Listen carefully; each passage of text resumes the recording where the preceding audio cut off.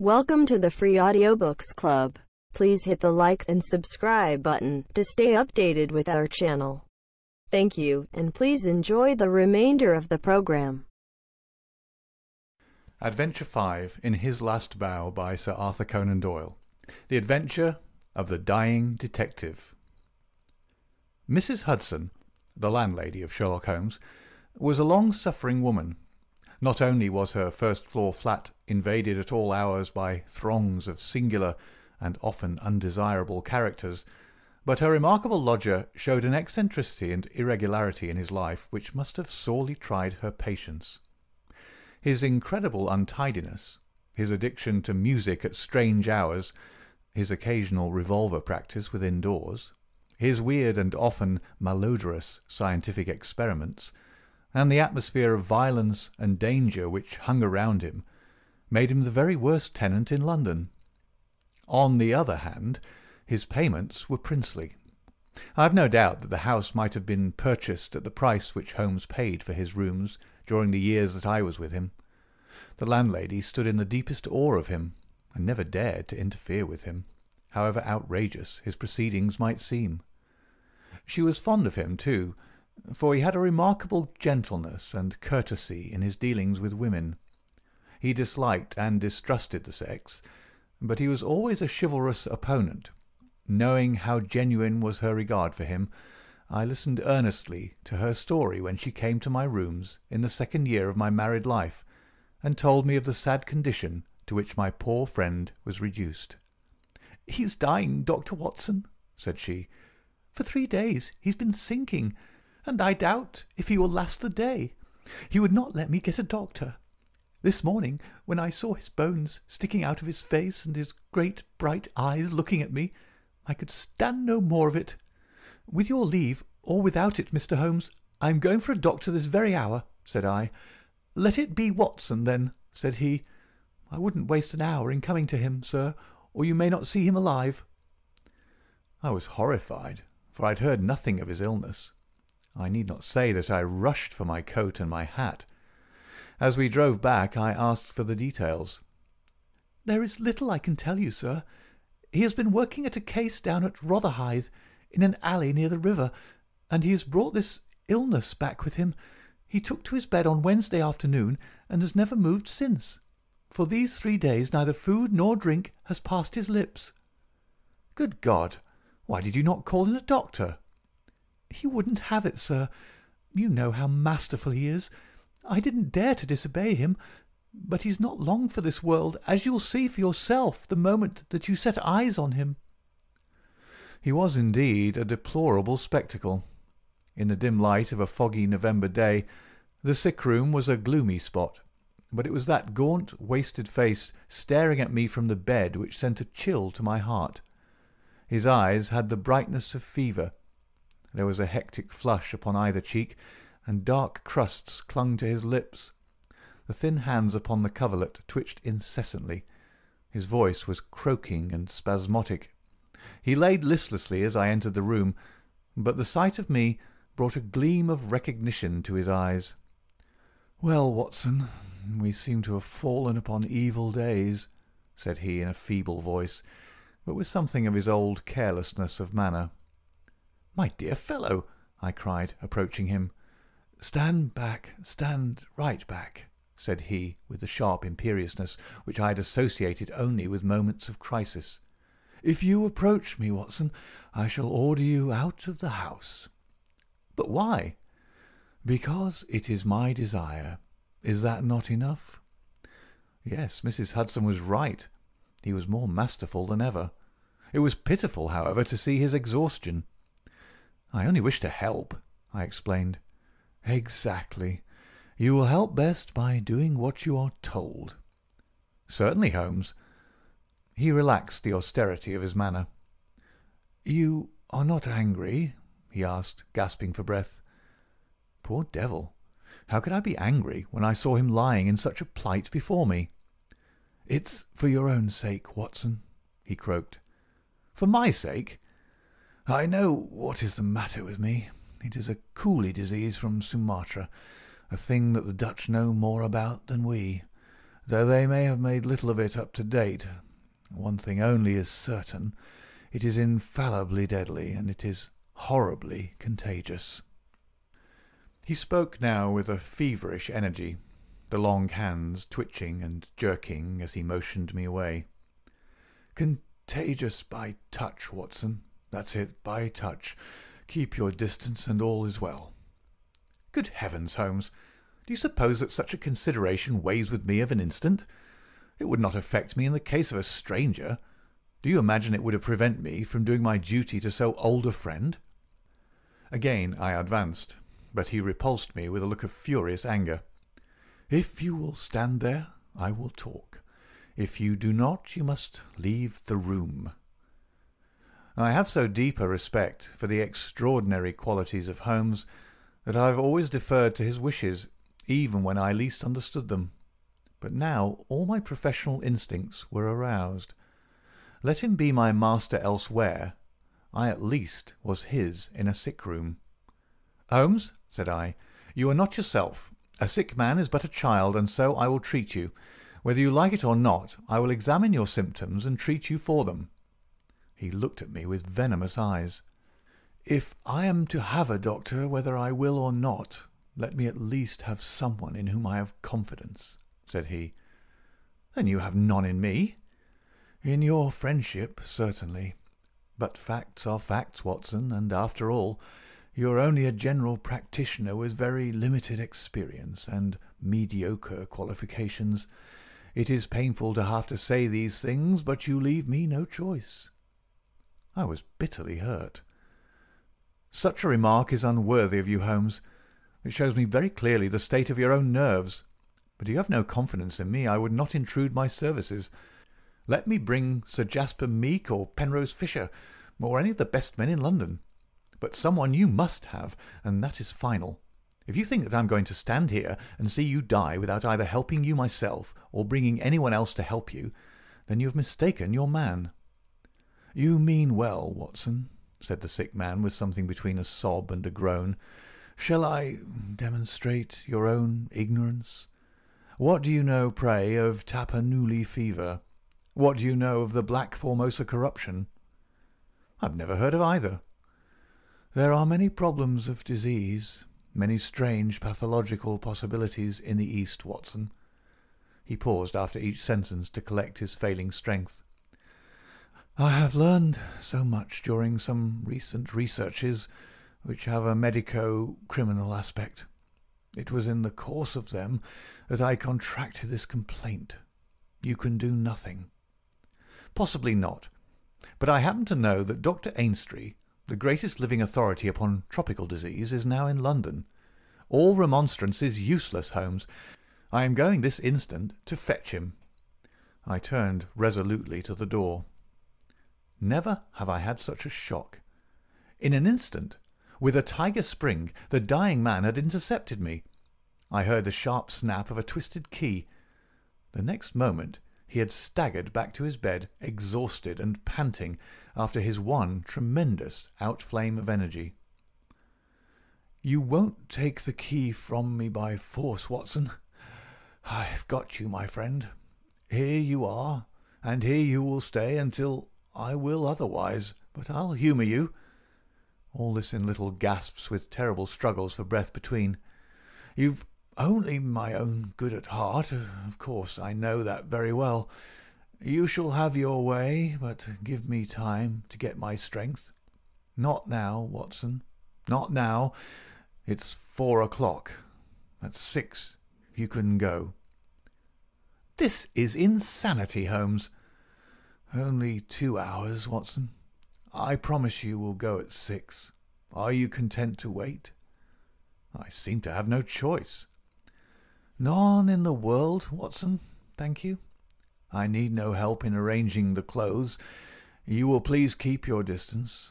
Now, Watson, there is one other condition that I would make. You will seek help not from the man you mention, but from the one that I choose." "By all means."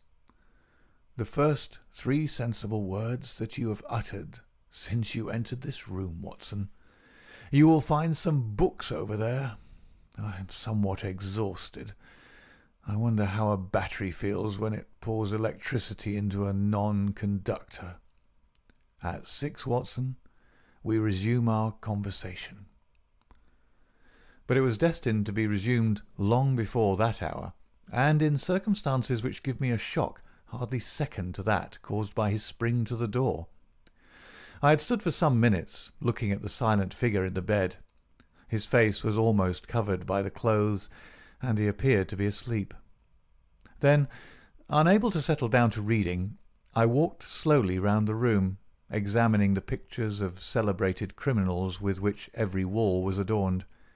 Finally, in my aimless perambulation, I came to the mantelpiece. A litter of pipes, tobacco pouches, syringes, penknives, revolver cartridges, and other debris was scattered over it. In the midst of these was a small black and white ivory box with a sliding lid. It was a neat little thing, and I had stretched out my hand to examine it more closely when it was a dreadful cry that he gave, a yell which might have been heard down the street.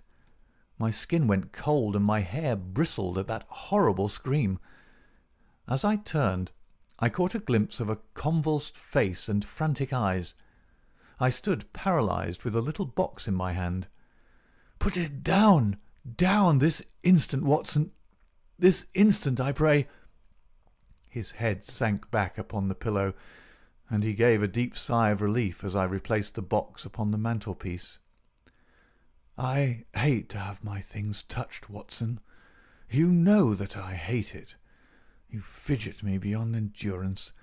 You, a doctor, you are enough to drive a patient into an asylum.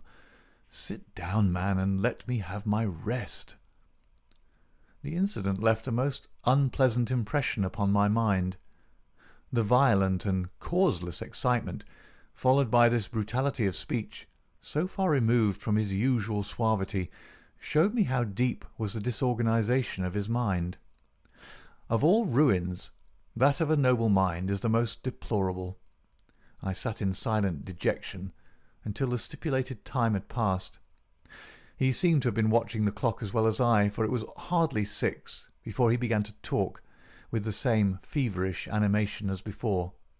"Now, Watson," said he, "have you any change in your pocket?" "Yes." "Any silver?" "A good deal." "How many half-crowns?" "I have 5. "Oh, too few, too few. How very unfortunate, Watson. However, such as they are, you can put them in your watch pocket, and all the rest of your money in your left trouser pocket. Thank you. It will balance you so much better like that." This was raving insanity. He shuddered and again made a sound between a cough and a sob. "You will now light the gas, Watson, but you will be very careful that not for one instant shall it be more than half on. I implore you to be careful, Watson. Thank you. That is excellent. No, you need not draw the blind.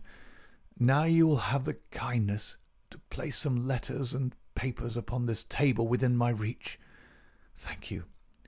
Now, some of that litter from the mantelpiece. Excellent, Watson. There's a sugar tongs there.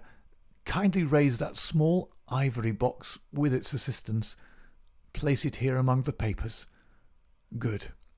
You can now go and fetch Mr. Culverton Smith of 13 Lower Burke Street." To tell the truth, my desire to fetch a doctor had somewhat weakened, for poor Holmes was so obviously delirious that it seemed dangerous to leave him. However, he was as eager now to consult the person named as he had been obstinate in refusing. "I never heard the name," said I. "Possibly not, my good Watson. It may surprise you to know that the man upon earth who is best versed in this disease is not a medical man, but a planter. Mr. Culverton Smith is a well-known resident of Sumatra, now visiting London. An outbreak of the disease upon his plantation, which was distant from medical aid, caused him to study it himself with some rather far-reaching consequences. He is a very methodical person, and I did not desire you to start before 6, because I was well aware that you would not find him in his study. If you could persuade him to come here and give us the benefit of his unique experience of this disease, the investigation of which has been his dearest hobby, I cannot doubt that he could help me." I gave Holmes's remark as a consecutive whole, and will not attempt to indicate how they were interrupted by gaspings for breath and those clutchings of his hands which indicated the pain from which he was suffering. His appearance had changed for the worse during the few hours that I had been with him. Those hectic spots were more pronounced. The eyes shone more brightly out of darker hollows, and a cold sweat glimmered upon his brow. He still retained, however, the jaunty gallantry of his speech. To the last gasp he would always be the master. "You will tell him exactly how you have left me," said he. "You will convey the very impression which is in your own mind. A dying man, a dying and delirious man. Indeed, I cannot think why the whole bed of the ocean is not one solid mass of oysters. So prolific the creatures seem. I'm wondering. Strange how the brain controls the brain. What was I saying, Watson? My directions for Mr. Culverton Smith. Yes, I remember. My life depends upon it. Plead with him, Watson. There is no good feeling between us. His nephew, Watson, I had suspicions of foul play, and I allowed him to see it. The boy died horribly. He has a grudge against me. You will soften him, Watson. Beg him, pray him, get him here by any means. He can save me, only he. I will bring him in a cab if I have to carry him down to it." "You will do nothing of the sort. You will persuade him to come, and then you will return in front of him. Make any excuse so as not to come with him. Don't forget, Watson, you won't fail me. You never did fail me. No doubt there are natural enemies which limit the increase of the creatures. You and I, Watson, we have done our part. Shall the world then be overrun by oysters? No, no, horrible. You will convey all that is in your mind." I left him full of the image of this magnificent intellect, babbling like a foolish child. He had handed me the key, and with a happy thought I took it with me, lest he should lock himself in. Mrs. Hudson was waiting, trembling and weeping, in the passage. Behind me, as I passed from the flat, I heard Holmes's high, thin voice in some delirious chant. Below, as I stood whistling for a cab, a man came on me through the fog. "How is Mr. Holmes, sir?" he asked. It was an old acquaintance, Inspector Morton of Scotland Yard, dressed in unofficial tweeds. "He's very ill," I answered. He looked at me in a most singular fashion. Had it not been too fiendish, I could have imagined that the gleam of the fanlight showed exultation in his face. "I heard some rumour of it," said he. The cab had driven up, and I left him. Lower Burke Street proved to be a line of fine houses lying in the vague borderland between Notting Hill and Kensington. The particular one at which my cabman pulled up had an air of smug and demure respectability in its old-fashioned iron railings, its massive folding door, and its shining brasswork. All was in keeping with a solemn butler, who appeared framed in the pink radiance of a tinted electrical light behind him. "Yes, Mr. Culverton Smith is in, Dr. Watson. Very good, sir. I'll take up your card."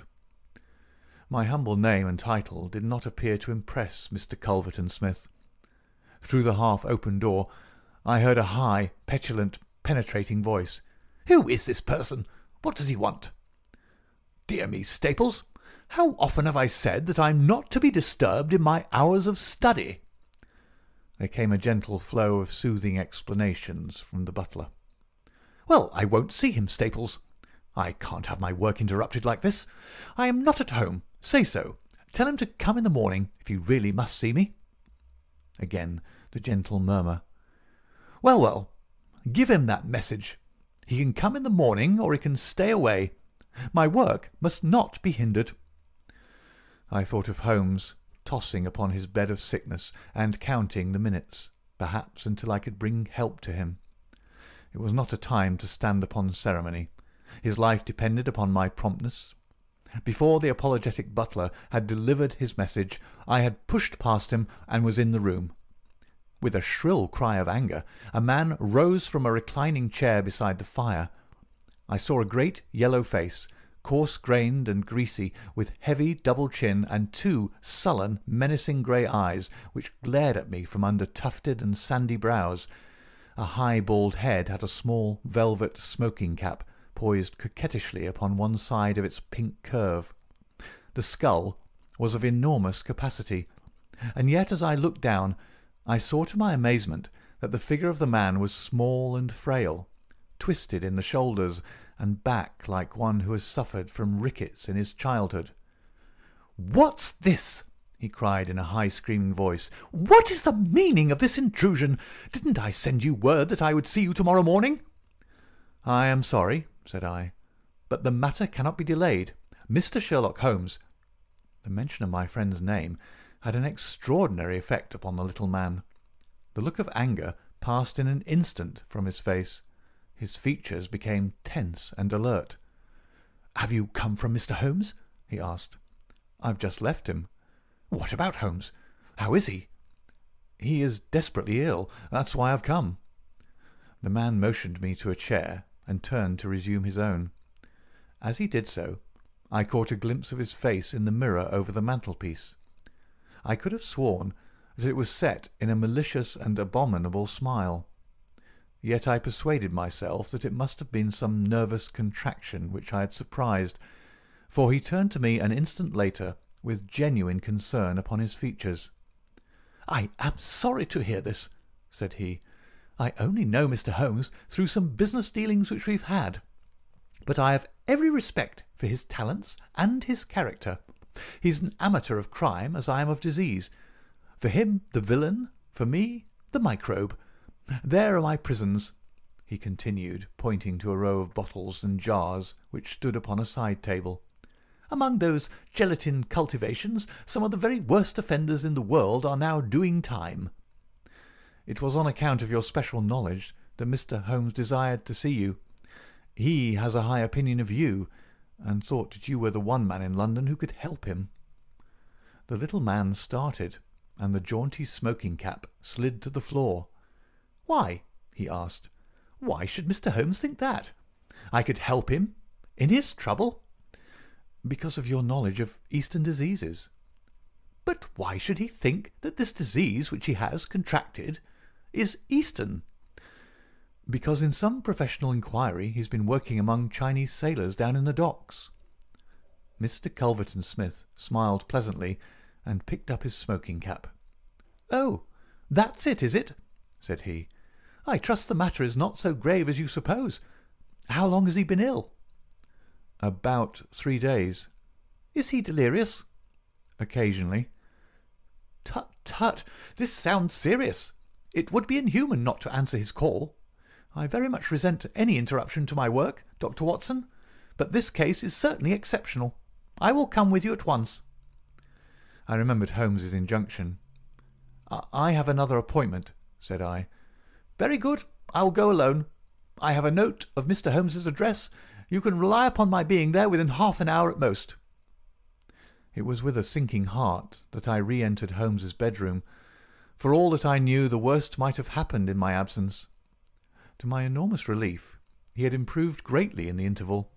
His appearance was as ghastly as ever, but all trace of delirium had left him, and he spoke in a feeble voice, it is true, but with even more than his usual crispness and lucidity. "Well, did you see him, Watson?"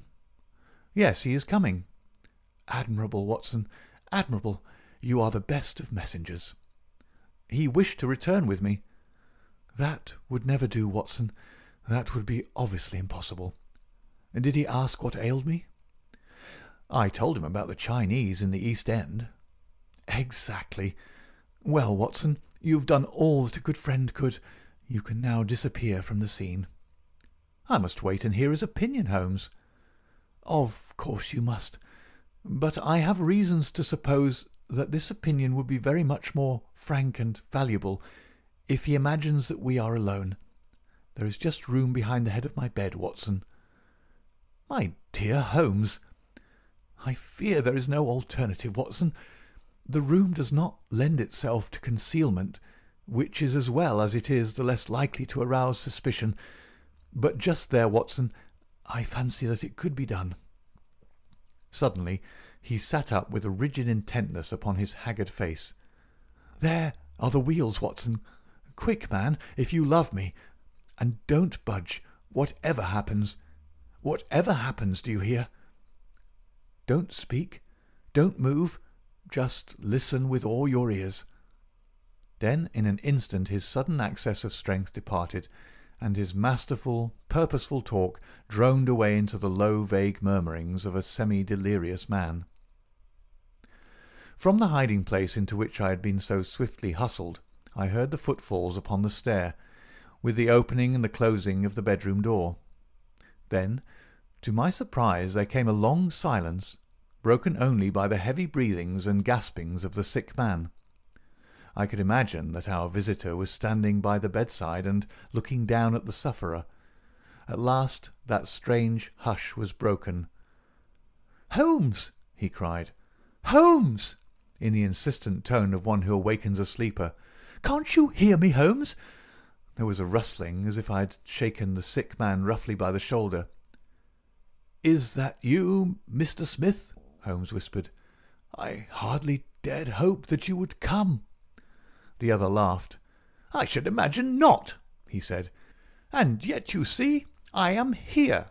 Coals of fire, Holmes, coals of fire." "It is very good of you, very noble of you. I appreciate your special knowledge." Our visitor sniggered. "You do. You are, fortunately, the only man in London who does. Do you know what is the matter with you?" "The same," said Holmes. "Ah! You recognise the symptoms?" "Only too well." "Well, I shouldn't be surprised, Holmes. I shouldn't be surprised if it were the same. A bad lookout for you it is. Poor Victor was a dead man on the 4th day. A strong, hearty young fellow. It was certainly, as you said, very surprising that he should have contracted an out-of-the-way Asiatic disease in the heart of London. A disease, too, of which I had made such a very special study. Singular coincidence, Holmes. Very smart of you to notice it, but rather uncharitable to suggest that it was cause and effect." "I knew that you did it." "Oh, you did you? Well, you couldn't prove it anyhow. But what do you think of yourself, spreading reports about me like that, and then crawling to me for help the moment you're in trouble? What sort of a game is that, eh?" I heard the rasping, laboured breathing of the sick man. "Give me the water," he gasped. "You're precious near your end, my friend, but I don't want you to go till I have had a word with you. That's why I give you water. There, don't slop it about. That's right. Can you understand what I say?" Holmes groaned. "Do what you can for me. Let bygones be bygones," he whispered. "I'll put the words out of my head. I swear I will. Only cure me, and I'll forget it." "Forget what?" "Well, about Victor Savage's death. You as good as admitted just now that you had done it. I'll forget it." "You can forget it or remember it, just as you like. I don't see you in the witness box. Ha! Quite another shaped box, my good Holmes, I assure you. It matters nothing to me that you should know how my nephew died.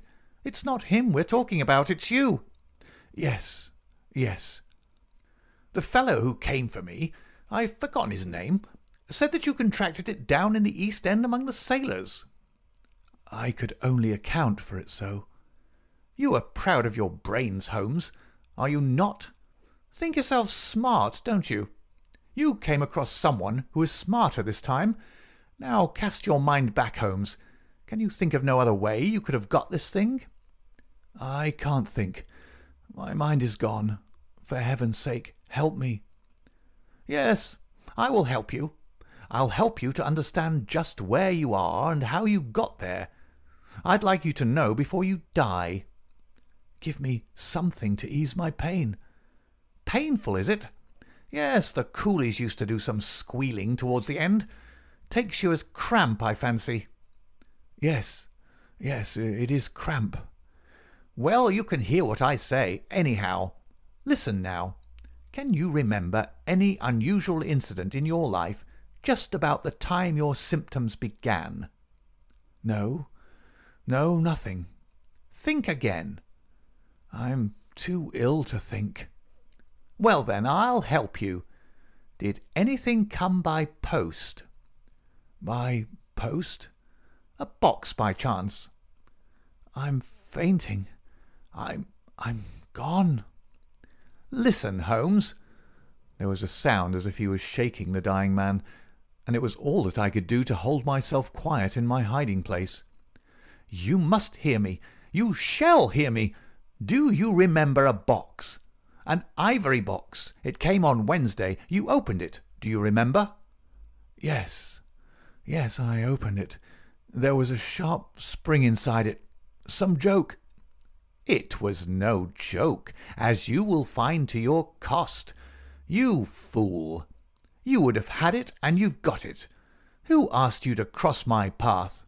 If you'd left me alone, I would not have hurt you. I remember, Holmes gasped. The spring. It drew blood. This box. This on the table. The very one, by George! And it may as well leave the room in my pocket. There goes your last shred of evidence. But you have the truth now, Holmes, and you can die with the knowledge that I killed you. You knew too much of the fate of Victor Savage, so I've sent you to share it. You're very near your end, Holmes. I'll sit here and I'll watch you die. Holmes's voice had sunk to an almost inaudible whisper. What is that? Said Smith. Turn up the gas? Ah, the shadows begin to fall, do they? Yes, I'll turn it up, that I may see you the better. He crossed the room, and the light suddenly brightened. Is there any other little service that I can do you, my friend? A match and a cigarette. I nearly called out in my joy and my amazement. He was speaking in his natural voice, a little weak perhaps, but the very voice I knew. There was a long pause, and I felt that Culverton Smith was standing in silent amazement, looking down at his companion. "What's the meaning of this?"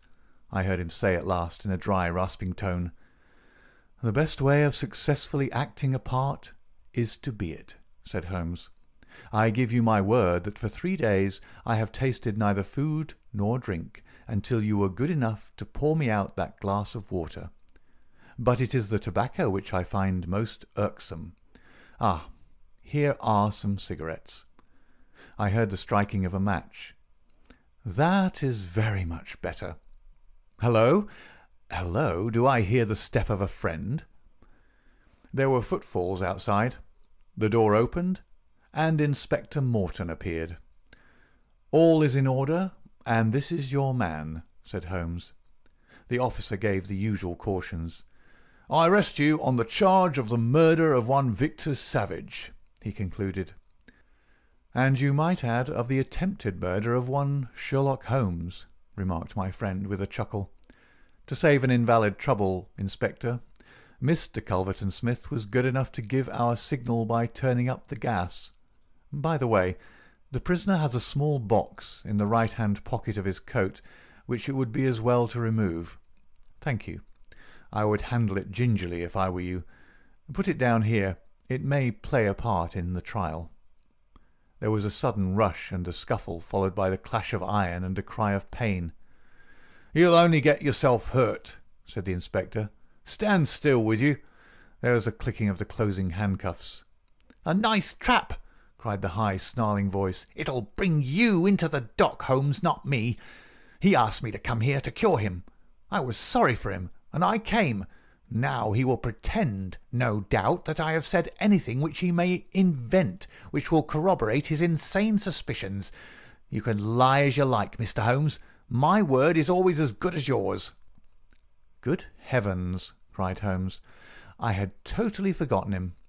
My dear Watson, I owe you 1,000 apologies. To think that I should have overlooked you. I need not introduce you to Mr. Culverton-Smith, since I understand that you met somewhat earlier in the evening. Have you the cab below? I will follow you when I am dressed, for I may be of some use at the station." "I never needed it more," said Holmes, as he refreshed himself with a glass of claret and some biscuits in the intervals of his toilet. "However, as you know, my habits are irregular, and such a feat means less to me than to most men. It was very essential that I should impress Mrs. Hudson with the reality of my condition, since she was to convey it to you, and you in turn to him. You won't be offended, Watson. You will realize that among your many talents dissimulation finds no place, and that if you had shared my secret you would never have been able to impress Smith with the urgent necessity of his presence, which was the vital point of the whole scheme. Knowing his vindictive nature, I was perfectly certain that he would come to look upon his handiwork. But your appearance, Holmes, your ghastly face! 3 days of absolute fast does not improve one's beauty, Watson. For the rest, there is nothing which a sponge may not cure.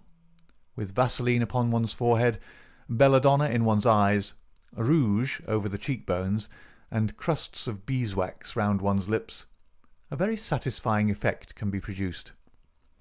Malingering is a subject upon which I have sometimes thought of writing a monograph.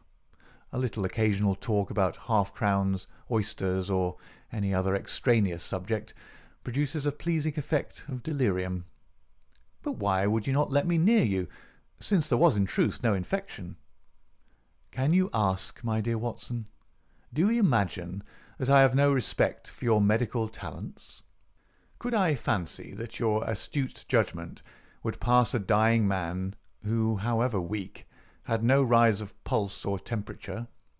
At 4 yards I could deceive you. If I failed to do so, who would bring Mr. Smith within my grasp? No, Watson, I would not touch that box. You can just see if you look at it sideways, where the sharp spring like a viper's tooth emerges as you open it. I dare say it was by some such device that poor Savage, who stood between this monster and a reversion, was done to death. My correspondence, however, is, as you know, a varied one, and I am somewhat upon my guard against any packages which reach me. It was clear to me, however, that by pretending that he had really succeeded in his design, I might surprise a confession. That pretence I have carried out with the thoroughness of the true artist. Thank you, Watson. You must help me on with my coat. When we have finished at the police station, I think that something nutritious at Simpson's would not be out of place. End of The Adventure of the Dying Detective,